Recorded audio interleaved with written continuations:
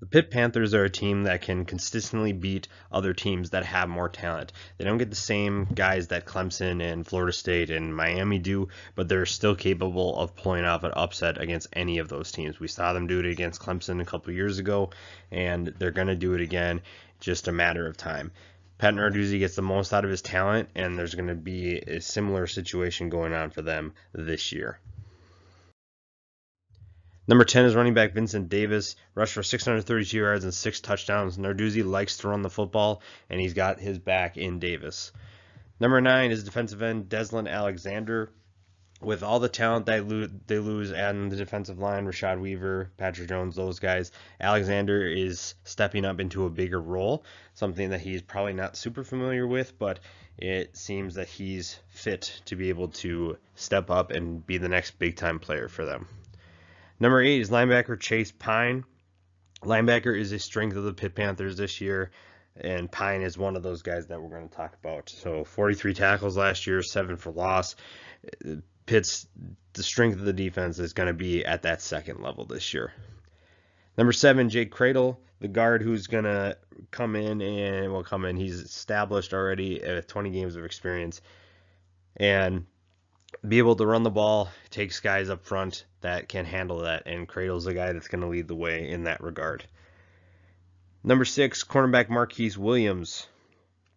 Last year he had 2 picks in a shortened season, and they lose on the defensive line and the defensive secondary. They lose a lot of talent. So guys like Alexander and Marquise Williams are going to step into bigger roles this year, that's for sure. Number 5, linebacker Phil Campbell. Like I mentioned, linebacker is a strength of this team. And Campbell had 45 tackles last year, 8.5 for loss, 4.5 sacks. Going to be a factor on the edge. Maybe he helps out Alexander in that regard, but either way, they have options at linebacker for sure. Number 4, wide receiver Jordan Addison. He was honorable mention All-ACC as a freshman with 666 yards and 4 touchdowns last year.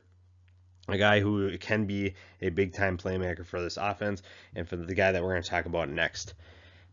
Quarterback Kenny Pickett decided to come back for another season. He is a gamer, really. He's not going to put up the greatest stats. Last year, he threw for over 2,400 yards, 13 touchdowns, but he also threw 9 picks. Again, he's capable of leading his team to an upset, but it's not like his ceiling is super high. It might be that he is a higher floor, low ceiling, but still, he fits in perfectly with what Pitt is trying to do. Number 2, Cam Bright, the last linebacker that we're going to not the last linebacker.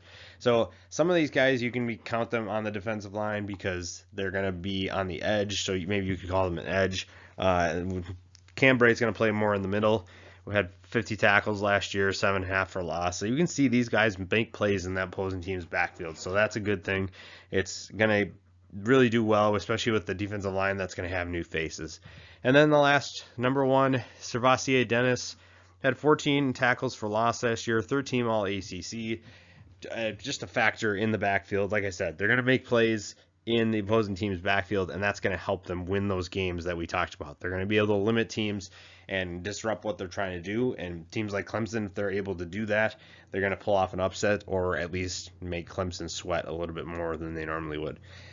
Pitt's not going to be a team that's going to contend for the ACC championship, but they're a team that can definitely be a headache for other players, other teams, and it'll be interesting seeing what they can do this year.